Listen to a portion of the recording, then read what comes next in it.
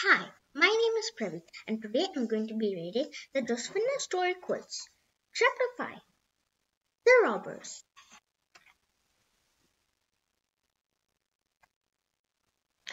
Robbers. Spring turned into summer. The desert was hot and dry. Feta counted her patches. Now she had 15. It was time to stew one about the desert. But one bad thing came after another. Wagon wheels kept falling off. There was not enough food for the animals. Then 3 oxen died. Ma had to throw her heavy tools, and Pa had to throw his clothes. 2 people died. They were burned beside the trail. Nobody laughed or sang or smiled anymore. Feta was always hungry, but she walked on and on. She looked for grain or seeds for Josefina. It was worse in the hills. The trail was rocky and steep. One morning, Indians came to trade buffalo meat and water.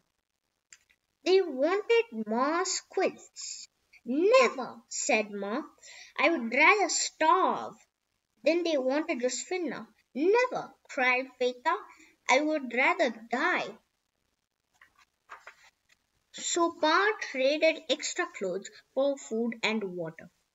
Everyone felt better after a good meal. Soon the food was gone. If those Indians come back, Pa told Feta, we must trade Josefina for water. Feta prayed hard that they would never return. The night was bitter cold. Men slept under the wagon. Ma gave the quilts to Pa and Adam.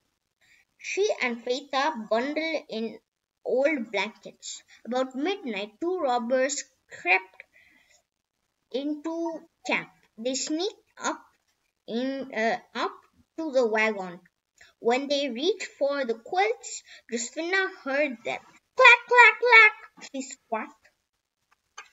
Everyone woke up, and the robbers ran away. Pa laughed for the first time in the day. Josefina may be old, he said, but she is a humdinger of a watchdog. Thanks for watching. Bye.